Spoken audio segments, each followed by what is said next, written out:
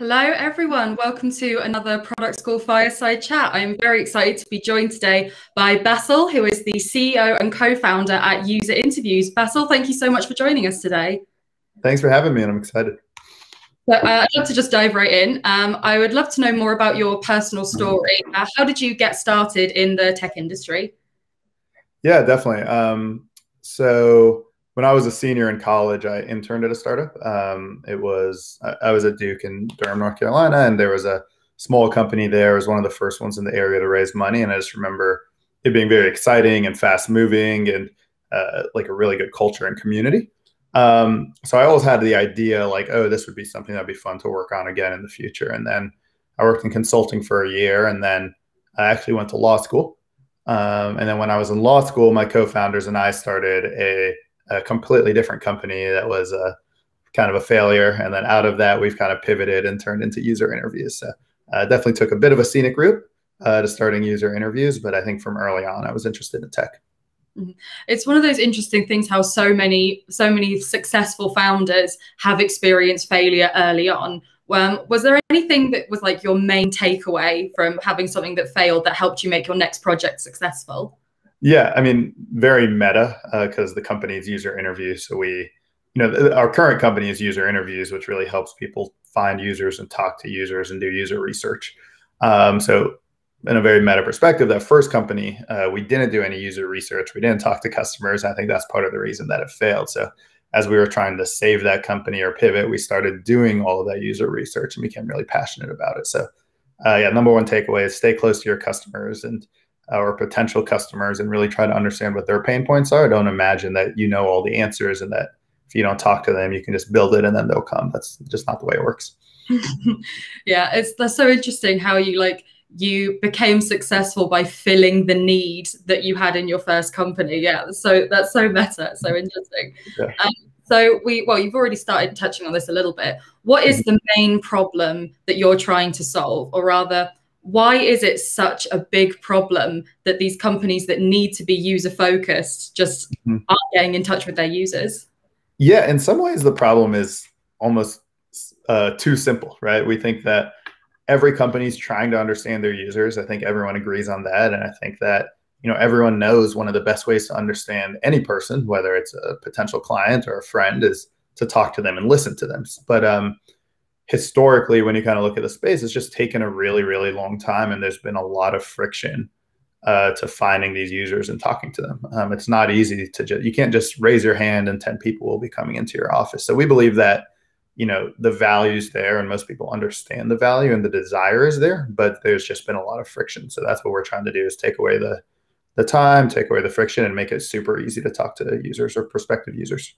And how do you see the user research industry as having changed over the most recent years? Because it seems like there's been like a real uptick in people adopting it as like a thing they desperately need to do. Yeah, no, definitely. We've seen a massive change. Just like one aside, what we do, just in case people don't know, is we focus on finding users for user research studies, any type of research study. The big split there is if a company wants to talk to non-users or existing users, and we have products for both, one that recruits non-users and one that manages reaching out to existing users. So with that product, we basically work with companies doing all sorts of research. And over that time, we've kind of had front row seats to see kind of the industry change. So when we first started, companies didn't really have a lot of researchers. They would outsource it or kind of other people in the company would try to talk to users when it was convenient for them. We then started seeing kind of this in-housing of research. So there was a lot of content. There were a lot of people talking about being the first researcher. And then once they were in the companies, how do we evangelize the value of research and make it so that people realize we're here and that we can be valuable? So there was a lot of talk in the community about that. Over the next few years, I guess all that evangelism worked because there's just been huge explosions in the size of these research teams. And now all these researchers are trying to figure out, hey, how do we prioritize research? We're getting way too many asks. Everyone wants research for every decision they're making, which I think is awesome, obviously. So that's really what we've seen. It's like initially we're bringing research in-house. Then once it became in-house and once there's been more tools to help decrease the friction, the demand for the research has just skyrocketed. Mm. And so to build this solution that Mhm. is obviously so necessary, Mhm. how are your product and engineering teams organized? Like, how do you fix that problem? Yeah, it's definitely we're definitely kind of constantly iterating because we've been growing fast as an organization. So when you have two engineers versus when you have 20, it's just different. And I'm sure as we continue to scale up, there'll be more changes. But right now we use a pod structure where there are 5 engineers on the pod. So one tech lead and 2 squads, which are pairs of engineers. Then each one of those has a product manager and a product designer. And we found that kind of this size of 5 and kind of having people work on one problem in an iterative way over a long period of time has really been good, because then the whole team gets close to those problems, and they get close to the users, and they know how to work together well. And how often do you drink your own champagne and do your own user research with your own user research tools? Yeah, we definitely do a lot of dog fooding the product. So we do research all the time. Our product team likes to do kind of continuous discovery, and we're actually really excited. We just brought in our first VP of user research, so she's really helping to look across the company, figure out what decisions need to be made, and when we should use user research, and how user research can help that. Because we think of user research as a tool that just helps you make better decisions. So we do it a lot. We use our own product a lot. Yeah, that's quite a meta role for her, where she's like the VP of user research at a user research company. That must be quite the head spinner at dinner parties. Yeah, To it's explain. definitely, she's like a user researcher doing user research with user researchers about user interviews. So there's a lot of meta-ness, which I think also makes it fun. Yeah, it's the kind of like the whimsy of the job, I guess. Yeah, and I think it's fun for the clients too that we're doing the research with, because they're used to being on the other side of the table, right? They're used to being the one asking questions. I remember one time very early on when I just started and was doing research, I was like doing research with the head of this fast-growing startup, or the head of research of this fast-growing startup, and at the end she was like, "Okay, all of your questions had bias. You did all of this wrong. We're gonna like redo your whole script." So I went through the research session that she basically just coached me on it. So I think it's fun for them too. Yeah, amazing. So this month at Product School, we're focusing on leadership and what it takes to be a good leader, how you can sort of achieve that next level of authority, how it changes your perspective, all that good stuff. So you've got sort of the main title of CEO as well as co-founder. What does it mean to you to be a CEO? Because I feel like it's quite a weighty title with a lot of like expectations and a lot of like maybe misconceptions about it. So what does it mean for you?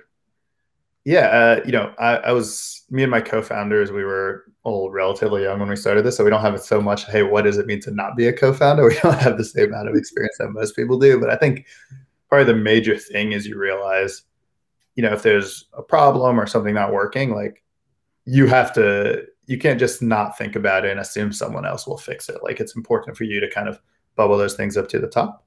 When I think about kind of like what a CEO does, there's a few different responsibilities. First is kind of like setting strategy and vision, obviously hiring and recruiting a great team, and then managing the team that you've hired and is on the team. Helping the fundraise, obviously, if you're a venture-backed company, takes a lot of time. And the bigger you get, the more amount of your time is talking to investors and fundraising and managing those relationships. And then you also want to communicate out the vision and strategy that you've helped build, and you want to make sure that you're visible to clients and partners. So a lot of communication, a lot of quick decisions, and you're communicating with a lot of different stakeholders and a lot of different people within the company. So you kind of have a unique view there. What's the most fun part of the job for you? What's the bit you enjoy the most? I really like when there's someone that you're really excited about and they decide to join the team. That's obviously great. And then once they're on the team, watching them succeed, being able to see them move up or gather new responsibilities, that's fun. And I do like kind of the more digging into the data probably a little bit more than most CEOs, and trying to come up with different insights or different strategies. And then kind of the final thing is obviously like just getting positive feedback from customers and the people that are actually using the product is always feels great. Definitely, I can definitely imagine that. So what would you say are the most important skills specifically for a CEO to have? Yeah, I think you definitely need to be a good communicator, and that's something I'm trying to constantly work on and become better at. And that's good in both the way you communicate, but also realizing the cadence and how often you should communicate and the different channels you should communicate. So that's super important. I do think, especially if you want to be part of like a fast growing startup, like you do need to just have a good work ethic. Like it's not a normal job. It's a very unique job. And I think, one thing that I think is always kind of one thing that I am kind of proud of is I do think I'm good and my co-founders are good at being able to listen to people and change our minds if we find that there's new data or new insights that we didn't know before. We don't always think we have the right answer. So being able to have a team that you respect and that you don't pull rank on, and that if they bring something to you, you think it's like as valid as something you might have brought is, I think, necessary as you scale. That's something interesting I picked up on there. Is you mentioned pulling rank. Now everyone has their own leadership style. Would you say yours is more like hands-on digging in, or are you more like willing to delegate? A little bit of both. I think I really like to be aware of what's going on, and I definitely have an instinct, which I probably could be a little bit better about, of just like jumping into the data or going and trying to understand something myself, just because I like being close to the customers and close to the problem, and because that's what I used to do when there wasn't a big team. So, but that being said, I do think that I really do try to allow my team to make their own decisions and to not micromanage, although I do like to definitely understand what's happening. Yeah, and I think there's definitely like a good nuance to be found between like hands-on and micromanager. Yeah. Most of the people that we are lucky enough to talk to on the Firesides, they found that balance. So that's always good to see. They always kind of recalibrating, because as the team grows, it's the job changes so often. Absolutely. That was actually going to be my very next question. You totally read my mind. Do you have to consciously adapt your leadership style as the team grows, or is it something that just sort of happens naturally?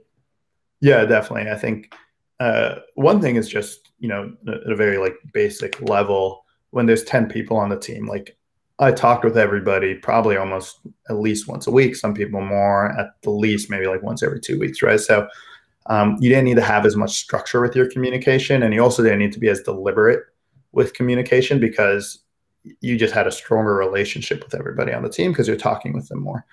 Now that we're over 70 people, there's different layers, and there's just, it's mathematically impossible for me to talk to everybody that much. So sometimes that means, hey, stuff won't happen naturally. You need to build in structures. You need to build in times where you communicate this. And then also sometimes, when you're talking with people, you need to realize I might not talk to this person again for a few weeks. So let's make sure that we're careful. I'm careful with what I say, or that we're deliberate with what we're saying. So that's been one thing that, when you're first starting, you don't think you need the change. You're like, okay, I'm just going to be natural. This is who I am. And then as the company gets bigger, you just need to think a lot more about that structure and that communication cadence. And I guess another thing that tends to happen a lot when companies start getting bigger is that you have to start thinking more consciously about building the culture. Because when you've got, like you said, when you've got a room of 10 people, the culture is the chemistry that exists between those 10 people, and you don't really need to work at it too hard. So is that something that you're having to consciously build and really think about, is like the culture of your company, and how do you go about that? Yeah, definitely. I mean, especially because we're a fully remote company and have always been fully remote, we've always had to be a little bit more deliberate about building time for interpersonal relationships, which I think is very important for culture, because you're just going to feel a lot more comfortable asking people questions, just digging in, pinging people when you're not sure what's going on. So being able to build that comfort, it just wasn't going to happen naturally because we're fully remote. So, so we have a lot of different kind of structured meetings that are they're structured, unstructured meetings, where there are times on the calendar where people can just hang out, don't need to talk about work. And then we also have structured meetings for, hey, this is when we share our OKRs. This is like a AMA. This is a time where we show what we've released in the product recently. So you have to build in all of these structures so that people are feel close and connected over time. Yeah, especially in a remote setting, it always reminds me of like going back to university when you arrive in your first 2 weeks and you don't know anyone and it's just a bit chaotic. So you have to like organize events to get to know everyone. It's like kind of structured, organized fun just to be able to like meet face to face. So that's what it always reminds me of. I don't know if that was ever I think that's 100% right. That like, that's like a really good analogy. Yeah, the organized fun that we all started appreciating much more after the pandemic. So if you had to, leadership's a big topic and it's difficult to summarize, but what would you say is the main characteristic that really makes for a great leader? Yeah, and I will say, like, I think there are many different types of good leaders, right? And I think, some are in vogue while others are out of vogue. I think like some of the best leaders of all time probably, we would frown on the way they were leaders. And that's just, not the type of leader I am. But, I think we should acknowledge that there's different types of leadership. But for me, I think some of like the marks of a good leader are, being able to change their mind, being able to admit when they were wrong, being able to, there are tough decisions that need to be made, being able to make kind of trade-offs between long-term and short-term. And it's not always you want to choose the long-term. But sometimes you do, and you need to figure out that right trade-off. And I think kind of like the marks of it are, you have a team that's retentive and high performing and feels independent and feels empowered to take bets and to make decisions themselves. So I think those are like the main marks, like trying to find that balance between pushing forward the team, but also letting the team go out and like pull you forward. Absolutely. And are there any skills or characteristics that you're looking to get better at, or any areas of leadership that you would personally like to improve on? Yeah. Once again, I think like communication is constantly, something you can never be great at. And then I think as the company gets bigger, figuring out where to delegate exactly and where not to delegate. Those are the two that you're kind of constantly doing as you get, as the company gets larger. And then I think another thing, as like a leader of a growing company that you don't think of as much when it's smaller is more organizational design. So like, how are the departments organized? How do they interact with each other? And what are the structures for that is something that, now that we're at this stage, I'm starting to try to read more about and learn a little bit more about. We've actually sort of on that topic, we've got an interesting question from Adam on LinkedIn who wants to know, he says, interested to understand how you decided which roles to hire for as you scaled from 10 to 70. Obviously, you don't have the budget to hire every role under the sun. So how do you prioritize which roles to hire for? Yeah, I think one kind of like sideways to answer this question is the one thing you notice is that the roles self-reinforce each other. So a lot of it is balance, because let's say you hire like 5 people, then you also need someone like in HR, or if you have more product managers, then you need more data scientists or user researchers so they can be better at their job. And you start to realize, oh, like every time I hire this person, what pressure does it do on the other departments that help support that person or that person's supposed to support? So it's very easy to get into the cycle where the more you hire, you need to keep hiring more people. But at the end of the day, you have to have a strategy, right? You have to figure out, okay, like this is our goals. So therefore we need this many salespeople to hit that. Therefore we need this many leads. So then you need a marketing team of this size. And then, on the product side, okay, we have this many engineers. So therefore we need this many PMs, this many designers. And you need to figure out how they all interact. So that's the most probably like important thing I've learned as I scale the team, is that the way to think about it is not to think like, oh, do I hire this department or this department? It's okay, hiring this person, what does that do to the whole ecosystem and to the whole company? It's interesting that you said you sort of base it on the goals that you want to achieve. Because I feel like sometimes when I've spoken to hiring managers in the past who say that their C-suite is focused on output rather than outcomes.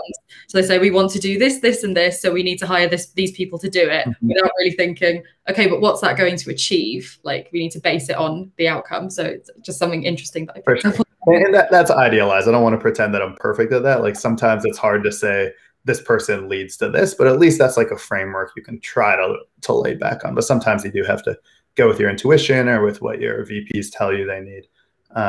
So it's definitely not perfect. Of course. Well, everyone's got their own learning curves for sure. definitely. So what are some of the things that you're the most interested in learning about these days? It doesn't have to be related to leadership. Like, what are some of the things that most interest you? Yeah. So I'm always interested in just seeing like macro trends in tech and startups, and what that might mean for our company, but also just the space in general. And then from a more like, hey, this is how I can become a better leader, it is more of that organizational design. And part of that's learning through reading. A lot of that's learning through talking to peers or talking to other founders at later stage startups to see how they do it. So having that peer group's been very useful. Mm-hmm. And just another question, so sort of circling back to hiring. I'm not sure how involved you are in the hiring process now that you're starting to scale a bit more. But when you were interviewing people to come and join you in the early days, what were some of the characteristics that you looked for just in general from the people you were bringing onto the team? Yeah, I mean, definitely at a startup, you need like people who are like organized and can manage multiple priorities at once. And that also are like self-starters.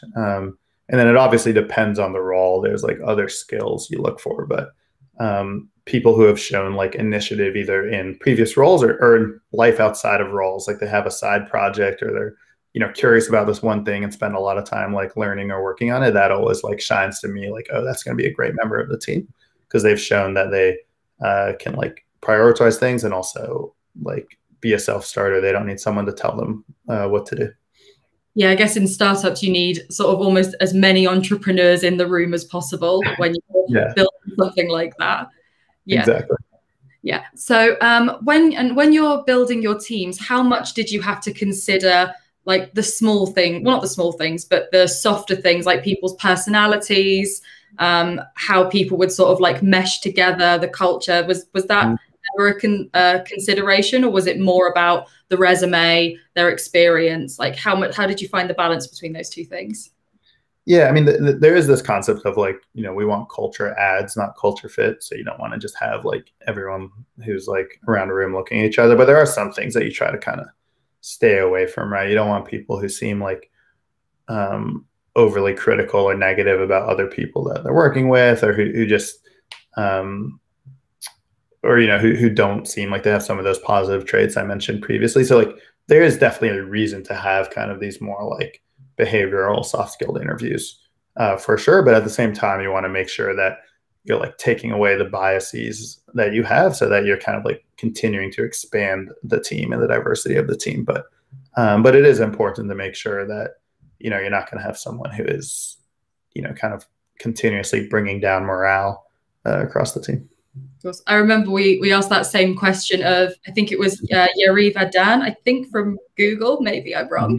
And when we asked him that question, he just said, oh, I have a very strong no jerks policy. Yeah. It was the fantastic answer. It doesn't get better than that. So obviously, yes, you've not just scaled your company, but you've also scaled as a leader in your career. What were some of the major changes for you as you moved more into a position of authority, like as a CEO and a co-founder? Yeah, I'd love for you to have this same interview with people on my team to see if it matches. But for me, definitely delegating more, right? When it's just you and the co-founders, I'm doing every sale, we're doing every ops thing. My co-founder who's CTO is building everything. So you have to be able to like let go of these things that are hard to let go. And I think over, the past few years, there have been things that I probably have held on to longer than I should have. So that's been the biggest thing. And then the other thing is kind of like, there's things that happen naturally when you're small, and you need to kind of be always looking ahead to see like, are we taking this for granted? And what can we do to make sure that we don't wait too long to fix it? You want to get ahead of those problems over time. And we're coming up to our last few minutes now, so I just want to do a little bit more of a deep dive into user research and user interviews. If there's a company that somehow has managed to get by so far without doing much user research, and they're suddenly realizing, oh my God, there's this huge thing that we just haven't been doing enough of, how would you suggest that they start from zero with their user research, maybe even with your tools? Yeah. So I think our tools specifically are like, they're very self-serve. They're made for people to just come in and launch without a ton of background. So we just try to really focus on finding the right user for you really fast. So easy to use. People definitely use this just for single projects initially all the time, and low commitment. But I think the number one thing I would do if I realize, hey, we're not doing enough user research at the team, is to really think through, assuming, given the audience here, assuming we're talking about product teams, like really try to like map out what the product process is. Like, hey, this is when we set goals. This is when we, choose what we're building. Like, I don't know what the iteration process is. Different companies have different ways. But if you really like map out that process, I think you'll find times where, hey, a decision is made here, a decision is made here, a decision is made here. And like, this is a type of decision where analytics would be super useful, or this is a type of decision where, hey, we probably should talk to somebody. And then you can kind of end up putting that research into your process. You want it to feel a lot more natural. And you also want research to feel a lot smaller. You don't want it to be like a very big, scary project that you have to plan for 2 months and it's going to cost, thousands of dollars. You want to just be like, hey, at the end of the day, research is asking someone a question, and this is a time where I'll have a question. I'm just going to do it very quick, not spend that much money, not spend that much time, and then you start building up that muscle. So that's what I recommend. Start slow and build your way up, for sure. Yeah, exactly. So unfortunately, we are running out of time. I'm watching the minutes tick away, unfortunately. I just have one last question before I'll let you get back to your very busy day, I imagine. What advice would you give to your younger self to help you go further, be more successful, be a better leader, all that good stuff? Yeah, I think one, find a peer group. The more peers you can talk with or bounce questions off, the better. I found that I get, me personally, like peers are sometimes more helpful than mentors. So finding a peer group has been really important. And then, thinking bigger. I think like a lot of people kind of underestimate how big their companies could be at the beginning. And I think like really trying to like think about that vision and make sure that then the small decisions you're making early on are pointing in the right direction. And then I think I saw a quote that was like, most decisions should be made faster, but the biggest decisions should be made slower. So trying to think like, hey, is this a decision where I really need to get to like full consensus and do a lot of research, or does it not matter that much and let's just like really focus on moving? Or on the flip side, is this like a very large decision and let's take our time with it? So generally, I would say like trying to make decisions faster. Absolutely fantastic advice. I hope you all wrote that down, you at home. Great advice to take away. So that was my very last question. Basel, thank you so much for joining us. It's been a pleasure to have you. Awesome. Thank you for having me. And thank you all for joining, and enjoy the rest of your mornings, afternoons, evenings, night times, wherever you are. And we will see you in the next Fireside Chat. Bye.